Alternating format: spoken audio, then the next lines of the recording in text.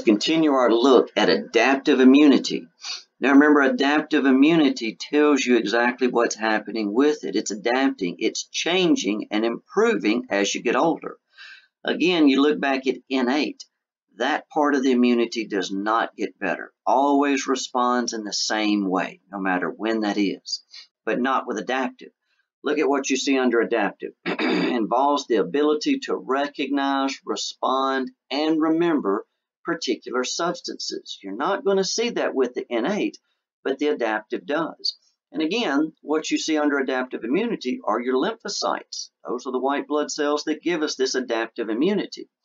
Now notice what stimulates adaptive immunity: antigens. You look up the definition of antigen, it's probably going to say anything that stimulates an immune response.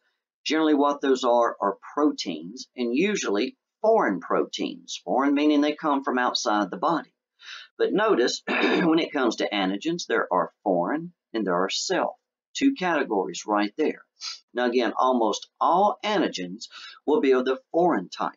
As a general rule, the only thing you want your immunity to respond to and destroy are things coming from outside of your body.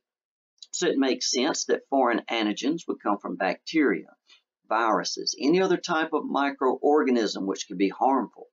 You've heard probably about pollen and animal dander causing problems in some people with immunity. Feces off mites. Everybody's heard of food and drug allergies. Those are all great examples. But there also could be self-antigens. Now here's where something comes from within the body and stimulates immunity. Now you generally do not ever want to see this happen, because if it does, it's probably going to give someone an autoimmune disease. But there is an exception to this. The only time you want your body to respond to self-antigens are for tumors. Tumors are your own cells. Something goes wrong with the DNA. They no longer develop the way they should, and they're replicating out of control, stuck in mitosis. So of course you need your body to destroy those, and it almost always does. But at not any other time do you want to see that happen. Our thymus gland helps to ensure that we don't respond to self-antigens, except when it comes to these tumors originating from inside of us here. It'll keep those lymphocytes, as a general rule, that respond only to foreign antigens, but of course those that'll destroy tumors too, and then hopefully not selecting and keeping any lymphocytes which would respond to any other self-antigen there. Now also under adaptive immunity, you can see there's two different types: humoral and cell-mediated. Humors is an old anatomy term that means fluids of the body. Well, if you look at what part of adaptive immunity is in the fluids of the body, well, it's the antibodies. Remember, those are made by B plasma cells. So again, adaptive immunity is lymphocytes. That's your B's and T's. Well, the B's go with humoral immunity, and the T's go with the cell-mediated. Look at this table here that compares the innate and adaptive. Look what you see as far as the cells of innate. Look what you've got here. All your white blood cells except lymphocytes. Look over here under the adaptive in the center and on the right. There are your lymphocytes, and there's your two big groups, B's and T's. So here's innate white blood cells here. Here's your adaptive right over here.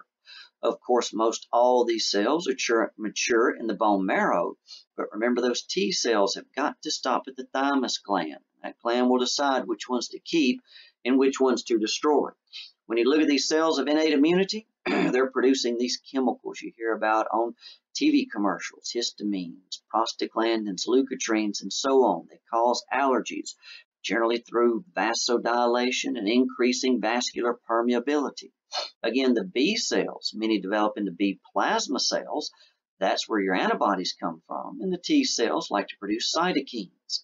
Again, here are the actions for the cells and the chemicals they make under innate, right, causing the inflammation and attracting the white blood cells to this area and stimulating to eat up and destroy things you don't want in the body.